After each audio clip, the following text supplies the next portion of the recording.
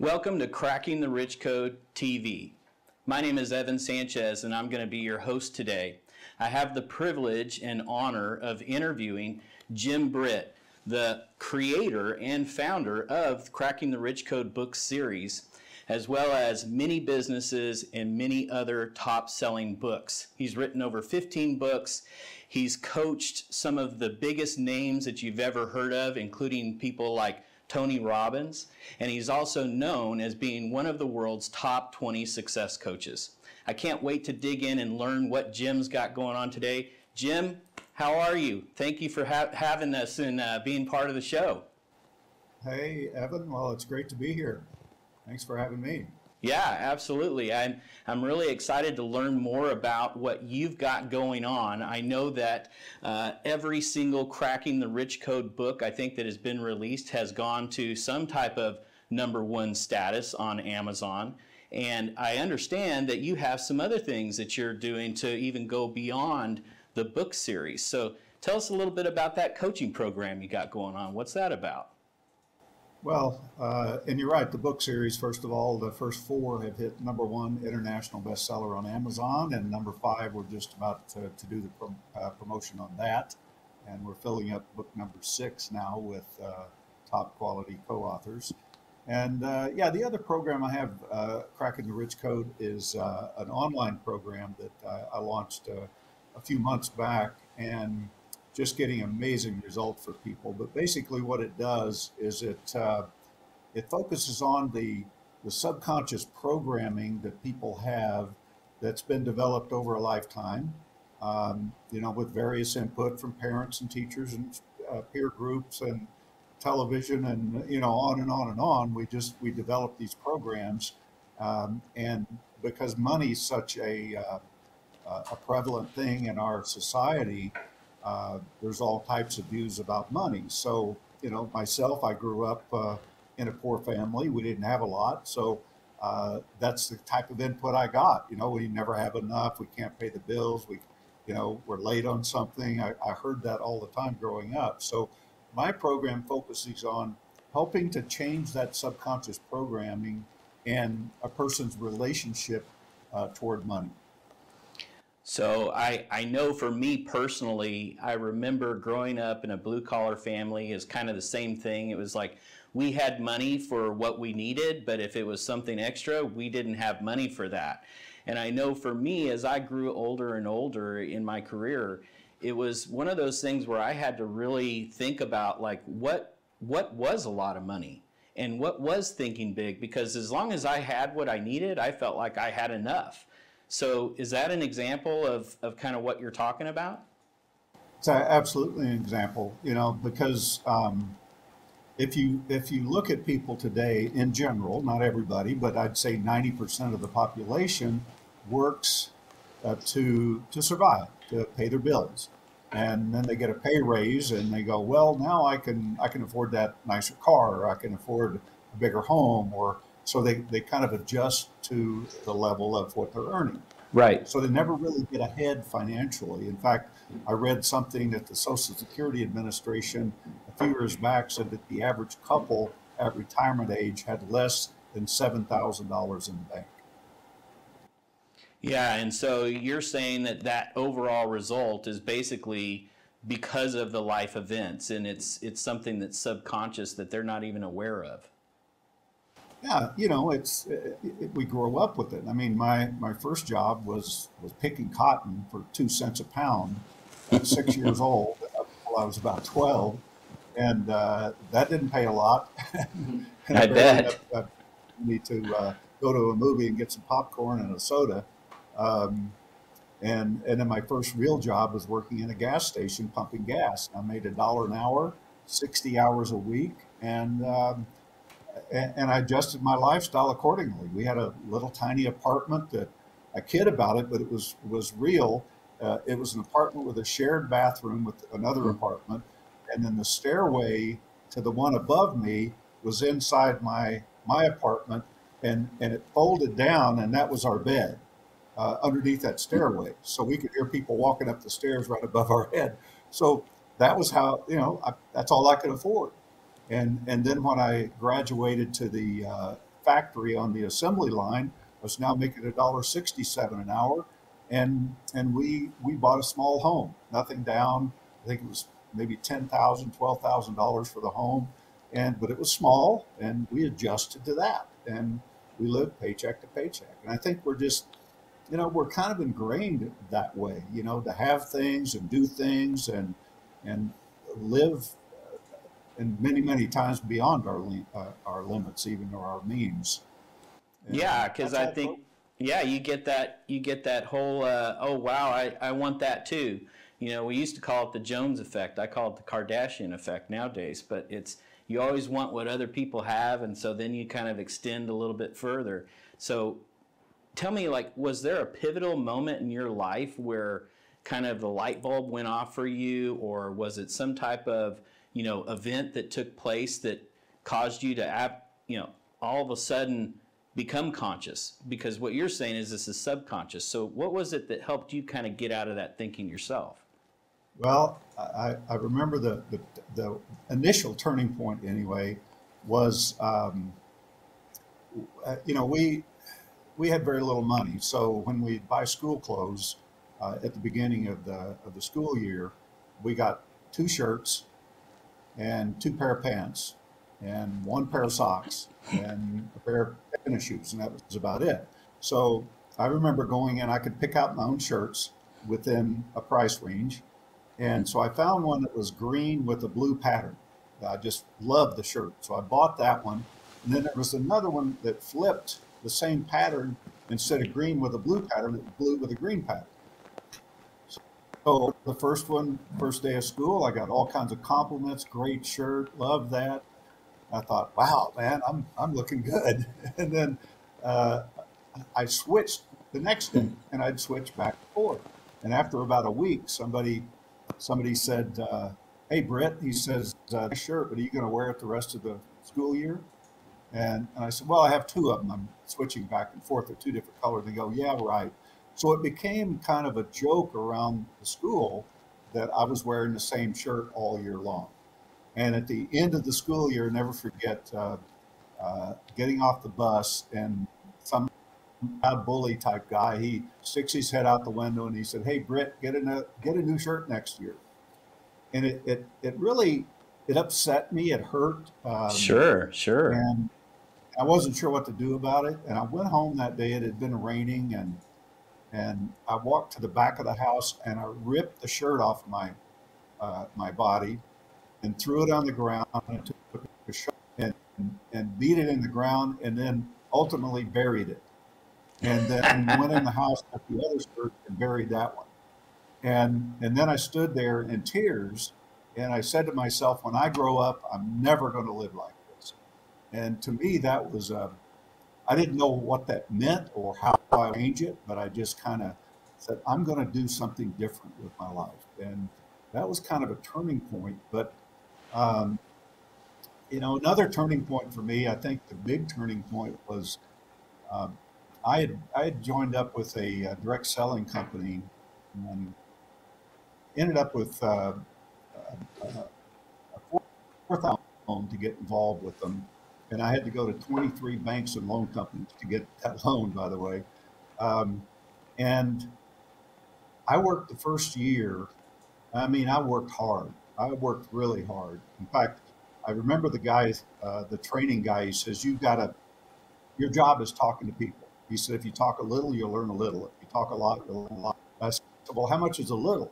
He said, 1 a day. I said, well, how much is a lot? He said, 10 a day. I said, well, I'll do the 10. So I quit my job at the factory, went out to talk to 10 people every day about my business and my product. And the way I tracked it back then, I put 10 drives in my pocket. And every time I'd talk to somebody, I'd flip a bean away. And when I emptied my pocket, I could go home. So at the end of the first year, I had talked with over 3,650 people, and all of them told me no. And Wow. I quit my job. I had no income. I had a notice on my door from the sheriff. My home had been foreclosed. It said, you have to be out in 5 days. I had no furniture that had been repoed. Both of my vehicles had been taken. I had a wife and a child, and I had 15 cents in my pocket. But the one thing I knew I wasn't going to do was give up. And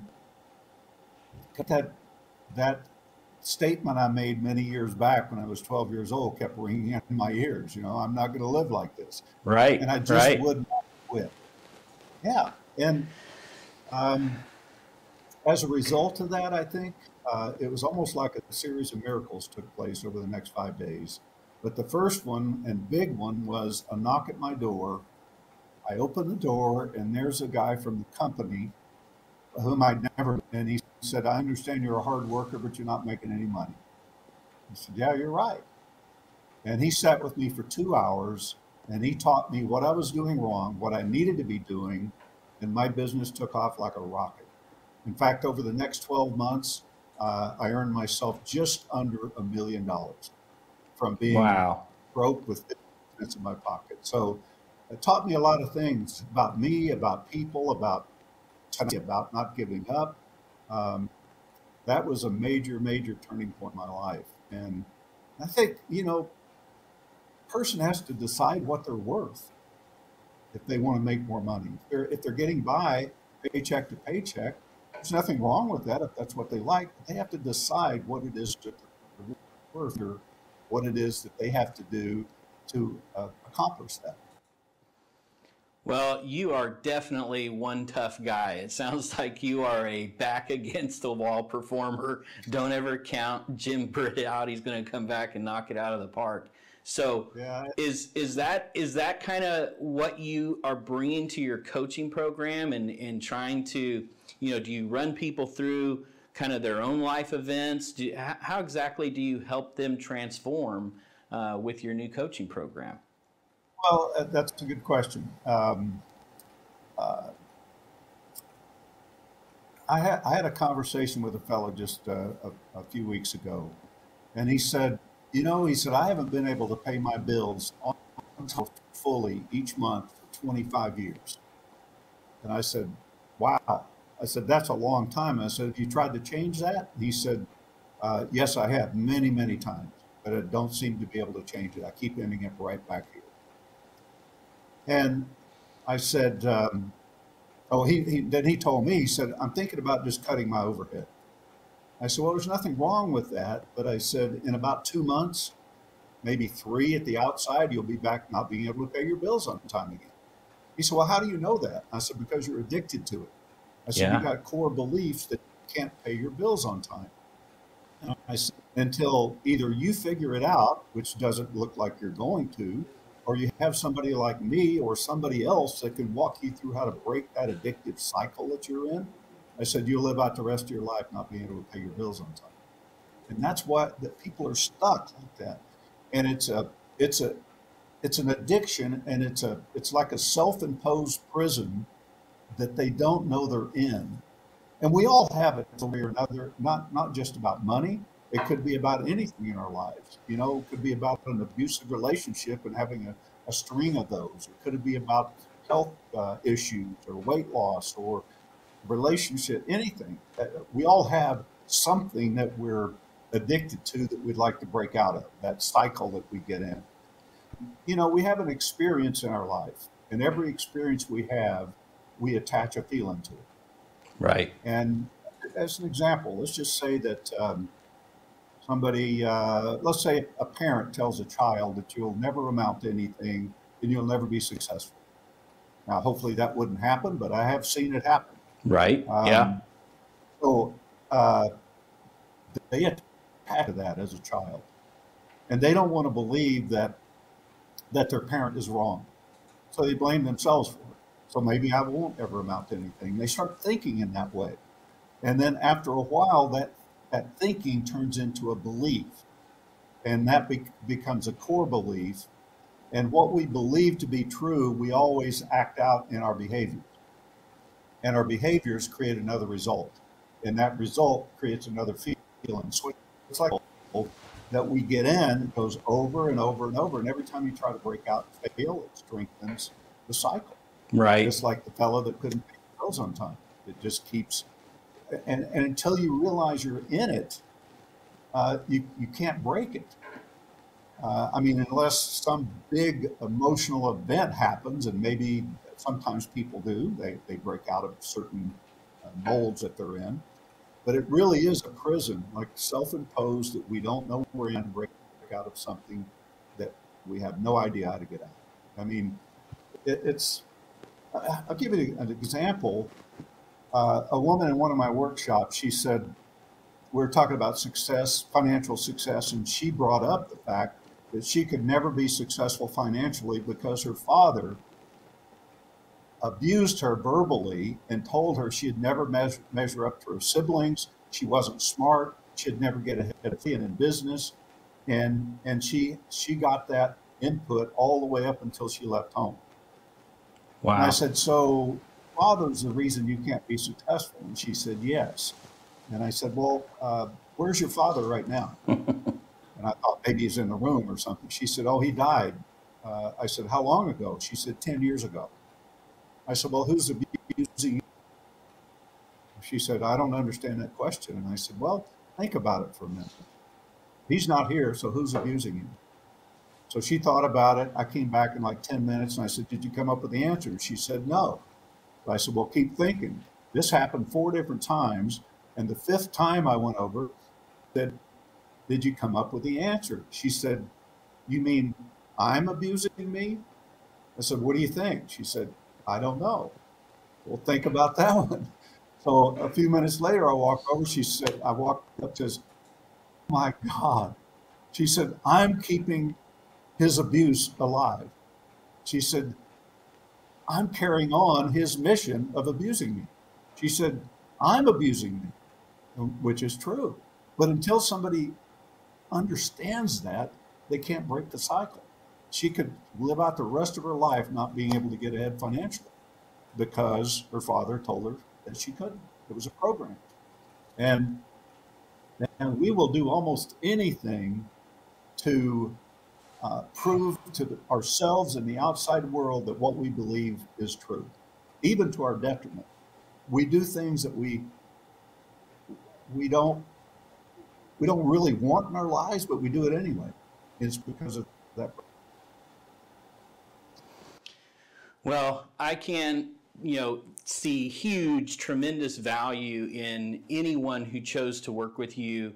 You've already proven through some of your stories even today that you're a guy who fights and doesn't give up and also understands how to find what people really need to do in order to create real change.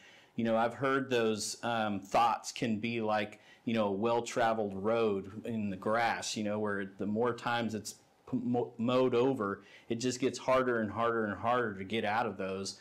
And I can see how a coaching program, something like Cracking the Rich Code, would help people to actually break those roads or get off onto a new track so that they could improve their lives. So Jim, thank you so much for being on the show today. I've really enjoyed listening to you, learning from you as usual. Can you tell us a little bit about how somebody can connect with you to either join your coaching program or be a part of, something else that you're doing? Well, you can connect with the coaching program. It's crackingtherichcode.com. You can also find it on my website, jimbritt.com. And the coaching program is a 4-month program, and it's designed to reprogram your subconscious regarding money. That's the only purpose of it. Gotcha. And you get daily input in either videos or audios.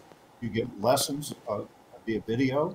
You get audio, an audio series that you listen to the full audio series during each month of the program. You get a master lesson that's about 45 minutes to an hour long each month.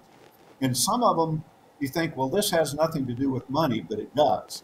It has something to do with your self-worth and how you see your financial.